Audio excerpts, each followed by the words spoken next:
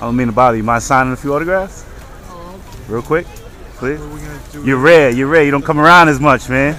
We don't see you no more. I know. Coming back, I had to get out of Hollywood 20 years ago. There were too many retarded people. Oh, I feel you. Hollywood's Thank corrupt, you. man. Yeah, well, it's all right. I got a new agent now, so you get older and wiser, you know how to deal with the bullshit. Exactly. You got anything in the works? Yeah. I'm waiting for my agent to call me back. You know, we're working on a couple of things. You know, slowly but surely it'll come. Yeah, exactly. Just keep at it, you know. Yeah. You have to do that. Yeah, for real. They want you. I do another Yeah, one? just hook it up. That's what I do. I get autographs. That's funny you asked me of all people who I'm waiting for just now. We're here for Kobe and we're looking waiting for Kobe. Yeah. Thank you. Yeah, I was with a friend. So you live in the city now? Yeah, I'm from New York. Okay. I thought you was out of Hollywood for a minute. No. Just, you know, everybody goes through Hollywood every once in a while. One more, that's it. Yeah, man.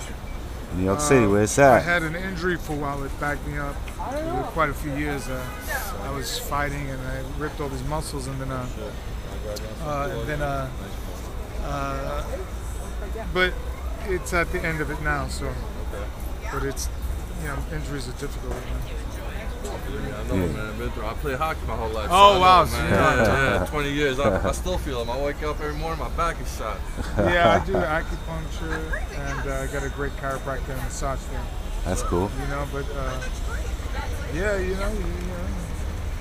Getting older, man. You know, I'm 46. I don't know how you know. I'm 46 right now. I don't know how old you are, but I'll be 55. I'm creeping up on you. Look at my VHS as long as you can walk, man. Exactly. That's all that matters. Just have my VHS touch right now. You know, bust them out on me.